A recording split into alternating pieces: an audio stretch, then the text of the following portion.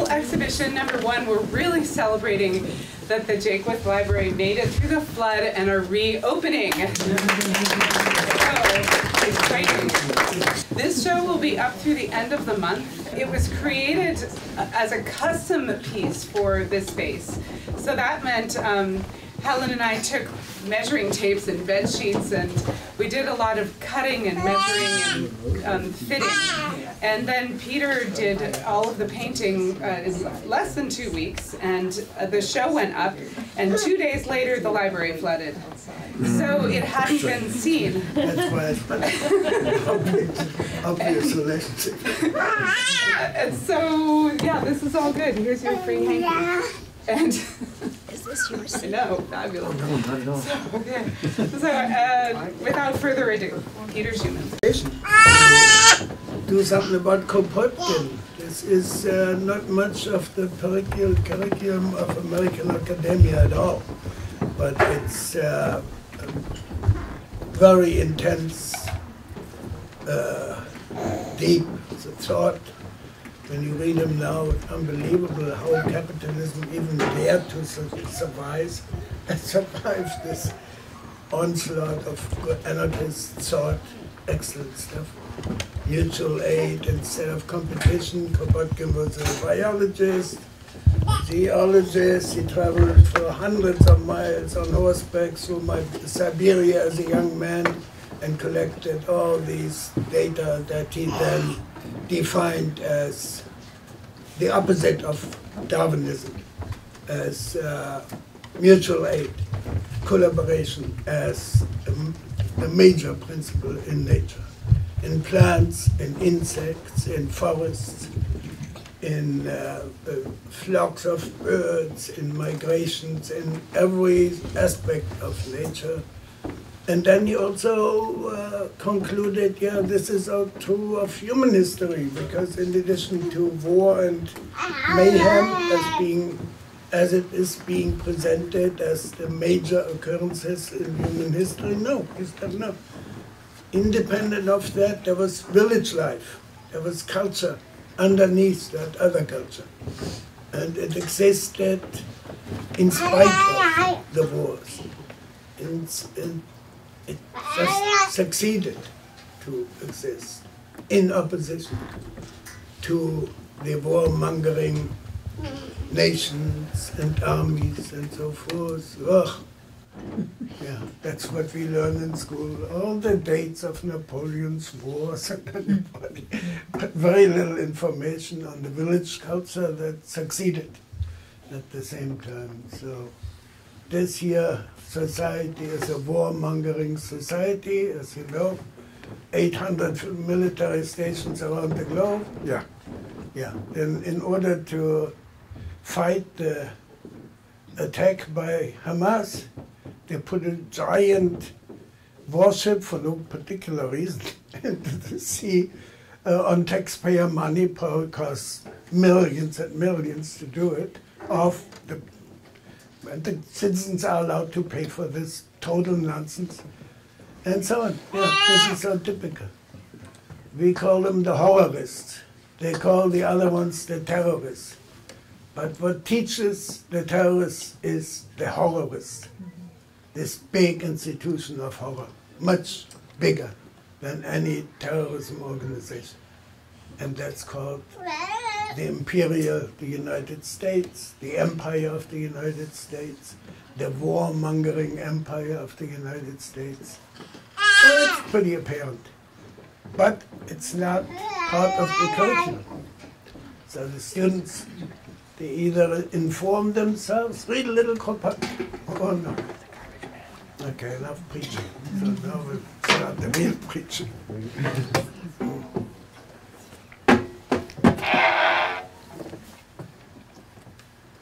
This is called a Stradivola. This is an instrument I got from Poppy Gregory, our friend. She collected it, I don't know how. It was an instrument that they hoped they could utilize when they made records with wax, I believe, and they didn't know how to produce fiddle sounds effectively, so they thought to put a bell on it would improve sound quality. It didn't last very long, so I'm really honest.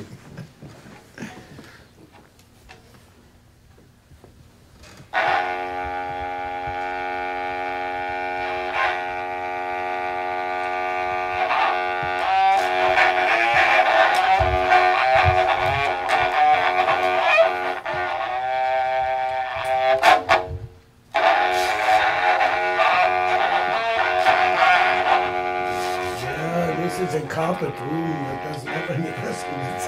Doesn't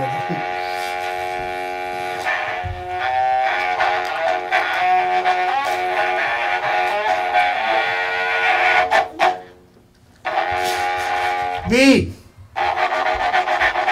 Children. Grandchildren. Great-grandchildren.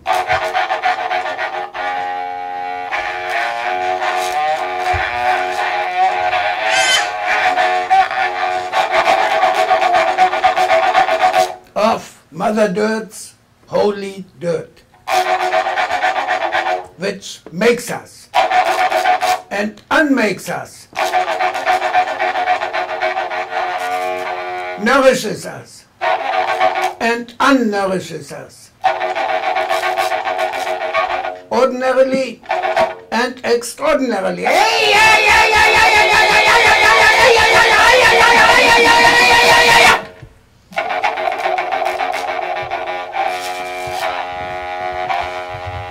We, who are not only children of holy dirt,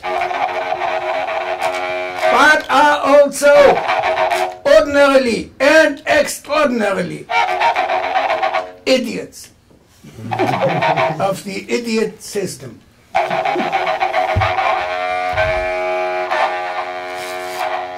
Which governs our lives, is meant to protect us from disaster, but instead provides us with reliably continuous disaster, if not here, there. If not there, somewhere else. Uninterruptedly and tremendously.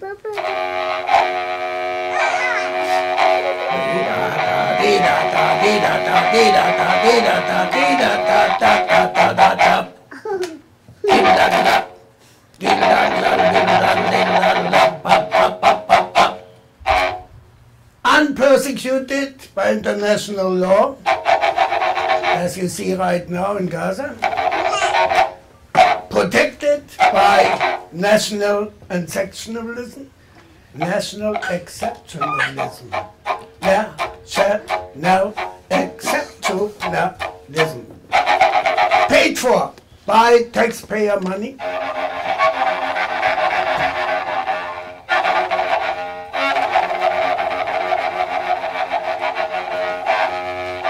originally meant to fix the potholes in our roads. In actuality, enlarging the forever biggest pothole, the abyss. Our altogether abyss. Our altogether abyss.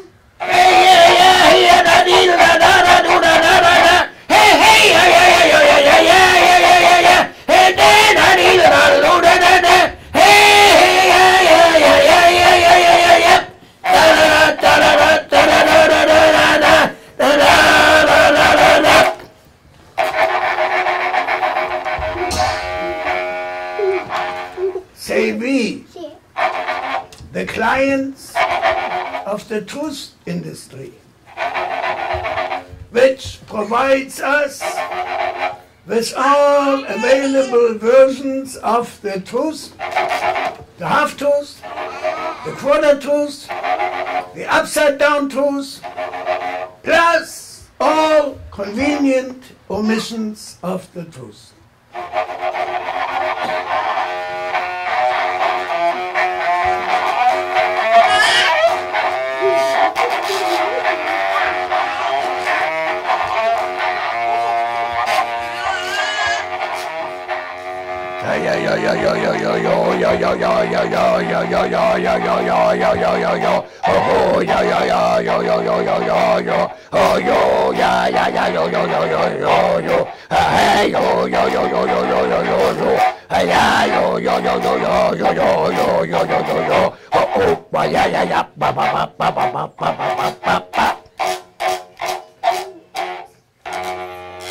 But we,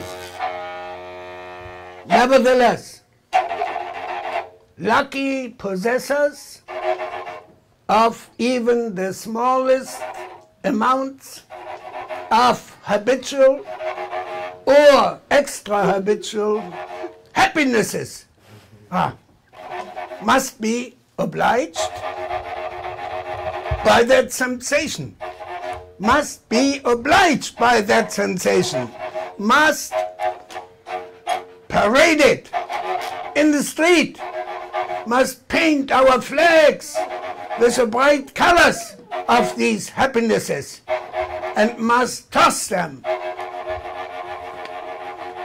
at the accumulated evil of the whole.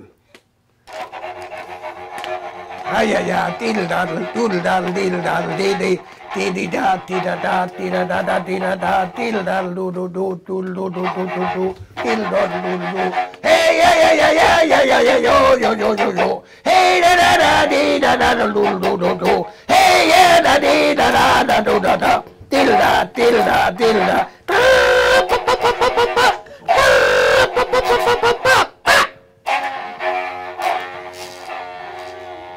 Which,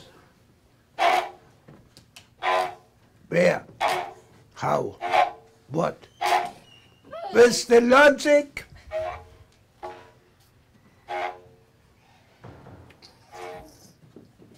of happiness solutions,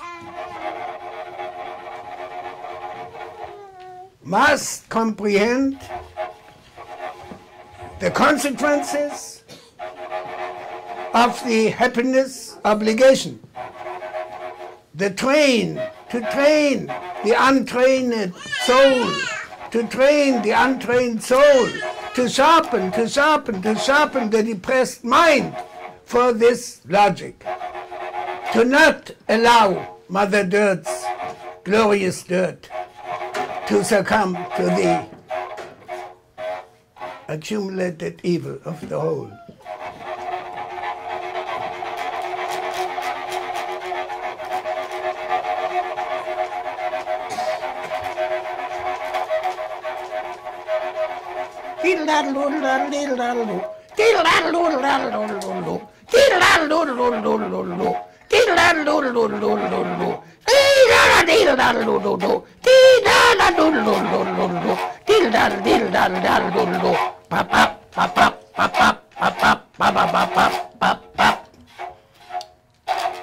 To address the oppressed whole with the whole's original intention, euphoria. Our own heads, unlikely but possible, euphoria. Our own limbs and muscles, dancing, euphoria, which we must practice.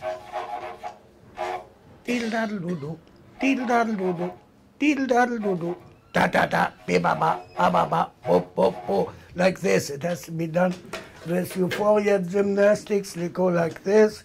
The first one go like this. That's the first one. Good, yes. That's the euphoria practice number one. Next one's in the toes. Good. Next one is a That's how it goes. There's about 55 others, euphoria practices, that you have to practice every day.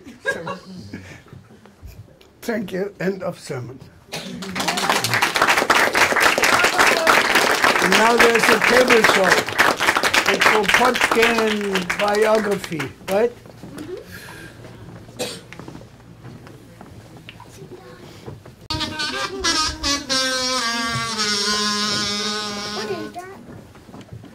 Moscow, December 9th, 1842. Peter Kropotkin is born. He is born into an ancient Russian princely family, descendants from the Smolensk branch of the Rurik dynasty. His father I got you right in time. is a wealthy landowner busy running his affairs. His mother dies when he is a toddler.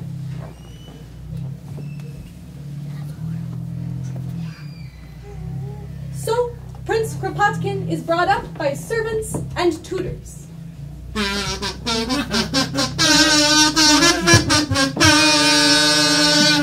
At a young age, he becomes acquainted and aware of the brutality of the serf system. Here, you see Kropotkin, age 12, renouncing his princely title. Just call me Peter. 1861. Here, you see Kropotkin experiencing profound joy. The Emperor Alexander has just proclaimed the end of serfdom. Finally. And here, you see Kropotkin in 1862, graduating first in his class from the military academy.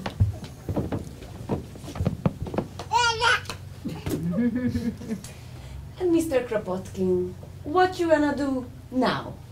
I want to be someone useful. Send me to Siberia.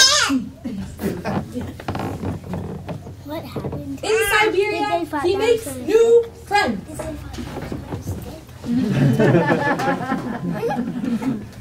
They lend him books.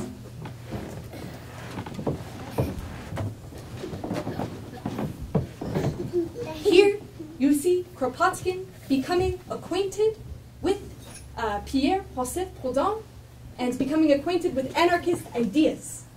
That makes a lot of sense.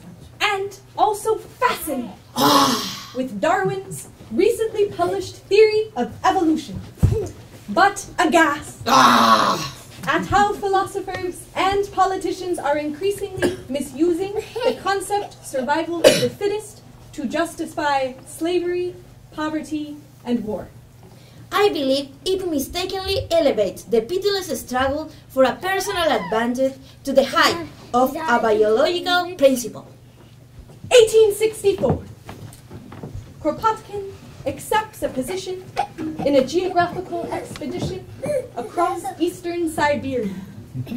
He intends to work on a theory of mountain chains and high plateaus. But I am also interested in finding evidence of Darwin's theory. And here he is, traveling over 50,000 miles, mostly on horseback. Observing birds, wolves, deer, horses. And what he sees everywhere is collaboration, with little to no conflict between animals of the same species. He sees wolves hunting in packs. He sees birds helping each other feed and stay warm. He sees horses forming defensive formations against predators. Later, he expands his observations to bees, ants, lizards, beetles,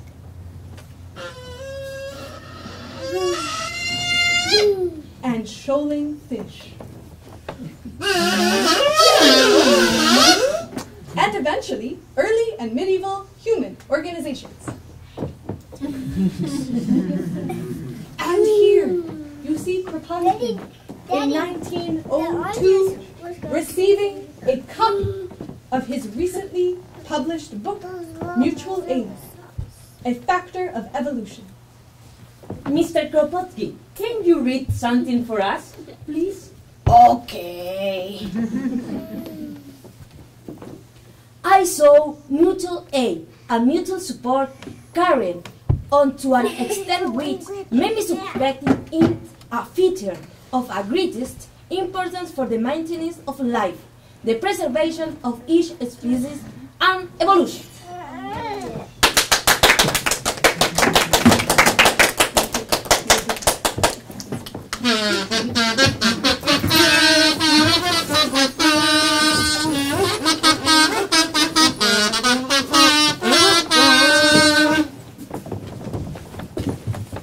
Thank you.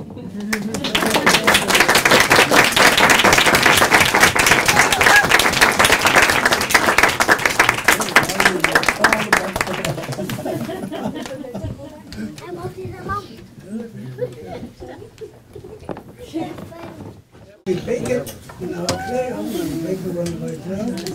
At home, it takes 24 hours to make that. And the way they form is pretty amazing because it's done with softwood. There's only pine from our branches. 2 buckets of these plastic buckets, or are they 5-gallon buckets? So for baking 20 loaves, 30 loaves of this in my thing, there's 2 buckets of pine wood. Let the fire go for half an hour. Then spread the embers on the floor. Half an hour later, put the loaves in. Take them out. 24 hours later. That's the result for anti-bender.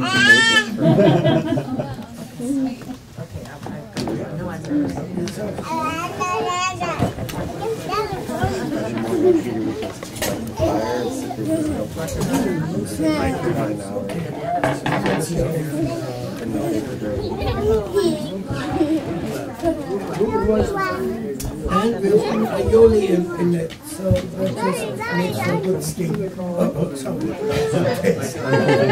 The black bread, the rye bread, and aioli. Yeah, raw garlic, right? Yeah, It's like, rye garlic. yeah.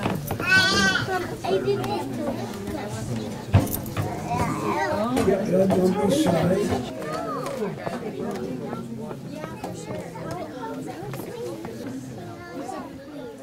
And then the ardent revolutionists to whom the joys of art, science, even of family life.